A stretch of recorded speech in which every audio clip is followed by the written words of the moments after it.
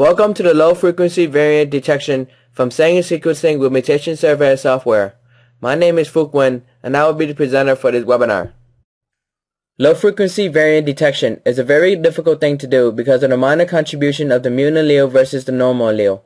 It can be as low as 5% contribution and can therefore be hidden in the background of the wild-type sequence.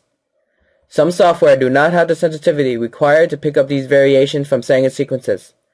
However, difficult as it may be, low-frequency variants such as somatic mutation, heteroplasmy, and mosaic mutation can cause many human diseases and must be examined thoroughly. Somatic mutation can change normal cells to cancer cells at very low concentration. Heteroplasmy is the presence of multiple genomes, most likely mitochondria, that can cause various mitochondrial diseases. And mosaic mutation is the different configuration of chromosomes and genes caused by error in cell division. By identifying possible areas of mutations, we can begin to develop therapeutic treatment for such diseases. In this case, Mutation Surveyor becomes an indispensable tool in assisting the researcher or clinician in detecting and indicating the possible variants from Sanger sequences. With Mutation Surveyor high sensitivity, many of the low-frequency variations hidden in the baseline can be detected. As mentioned before, these variations can be an indication of somatic mutation, mosaic mutation, heteroplasmy, or other low-frequency variants. Minor allele or low-frequency variation can be detected down to 5% of the primary peak. After detecting these variations, Mutation Surveyor makes it easy for you to identify the variants by placing markers at position where they were detected. And finally, after reviewing all the data, the custom report can color code and show these positions in a report that can be printed or exported as a text, Excel, or XML file. The default settings in Mutation Surveyor is not optimized to detect low-frequency variants. In this case, a possible cancerous somatic mutation in the TP53 gene. As you can see here, the minor component T appears under the C peak while not appearing elsewhere in the sample trace. The mutation electropherogram has a peak at that location in both directions, indicating a possible mutation that did not pass the threshold for mutation detection. This position is 200 relative to the GenBank sequence. To see how the percentage of the mutant allele compared to the normal allele, we can use the Mutation Quantification tool. To access the Mutation Quantification tool, click on the Quantify icon. A dialog box will then appear. From here, select Simplify Allele Ratio to see the ratio of the mutant allele contribution compared to the normal allele. Then select Process 2D Small Peak and then OK. The quantification table will generate. Looking at position 200 for a sample 112T, we see that the mutation allele contributes 6.15% compared to the normal allele contribution of 93.85%. In order to allow Mutation Surveyor to identify this minor allele, we need to change the setting to optimize Mutation Surveyor to detect low-frequency peaks. As mentioned before, Mutation Surveyor has high sensitivity to detect minor allele as low as 5% of the primary peak. However, there's an option in the Display tab of the process settings that must be selected in order to detect low-frequency variants. Here, the setting is called Check 2D Small Peaks. The lower you set your threshold, the higher the sensitivity for detecting low-frequency variants. A word of caution when using these settings. A threshold that is too low may result in false positives, but a threshold that is too high may result in false negatives. Some projects may require higher sensitivity while others requires lower sensitivity. It is variable depending on the project. With that option selected, Mutation Surveyor will look for low-intensity peaks above 200 RFU of the same color that appear at the same spatial position in both the forward and reverse sample. All criteria must be met in order for Mutation Surveyor to recognize the minor allele. We can see that there is now a green bar over the position that we discussed about earlier.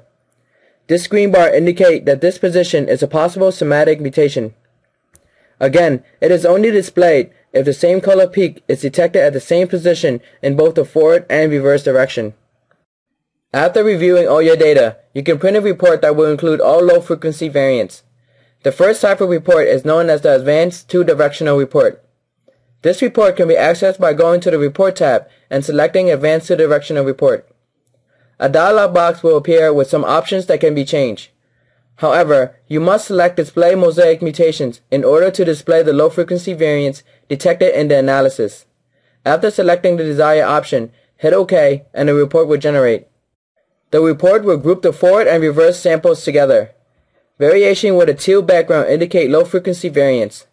Variation with blue text are high confidence. This is not low frequency variation because the background is not color coded. Mean allele frequency is also shown at the bottom of each variation. The second type of report is known as the custom report and offers more flexibility than an advanced two-directional report. To reach the custom report, go to the Report tab on the main menu toolbar, then select Custom Report. In the Filter tab of the custom report, there are two settings that need to be checked. The first option that needs to be selected is the possible mosaic option under mutation types. This option will display all low-frequency variants that were detected using the Check 2D small peaks. The next option is under the mutation calls. If the mutation is in the region of interest, have it selected. You can create region of interest by using certain tools in Mutation Surveyor. For more information, please refer to the Creating ROI webinar. If the mutation is in the CDS, select this option. And if the mutation is a few base pair outside the CDS, you can specify the number of bases before and after the CDS to display in order to include the mutation. After selecting these options, go to the Color tab of the custom report to select the color coding scheme for low frequency variants. The default color for mosaic mutation is teal. If you want to change it, use the drop-down menu. For more information concerning other features, please refer to the custom report webinar. Once you are done customizing the report, hit OK and the report will generate. The report will generate with a color coding scheme as specified in the settings. The variation color-coded in teal are low-frequency variants with comment that includes somatic mutation. Pink background show novel variants that cause a change to the amino acid sequence. Red text variation are low confidence and suggest that you review the mutation call. You can include other variants such as negative SNPs or negative mutation in the report. At the bottom, the mean allele frequency is displayed. This report can be printed or exported as a text, Excel, or XML file by choosing the appropriate options in the report toolbar. To quickly review the webinar, we talked about how to change the settings to detect and display low-frequency variants that could be an indication of somatic mutation, mosaic mutation, heteroplasmy, or other low-frequency variants. The threshold can be changed in order to lower or raise sensitivity. The position indicated with a green bar in the mutation electropherogram is only displayed if the same color peaks are detected in both the forward and reverse direction at the same position. The example shown is a somatic mutation with 6.5% mean allele contribution. And finally, we discuss how to include these variants in a custom report that can be printed or exported in different formats. This concludes Softgenetics webinar on low-frequency variant detection. If you would like more information or want to try a free 30-day trial, please visit www.softgenetics.com or send an email to info@softgenetics.com. You may also request for online training if you are interested in learning more about the software and its capabilities. Thank you for joining me in this webinar.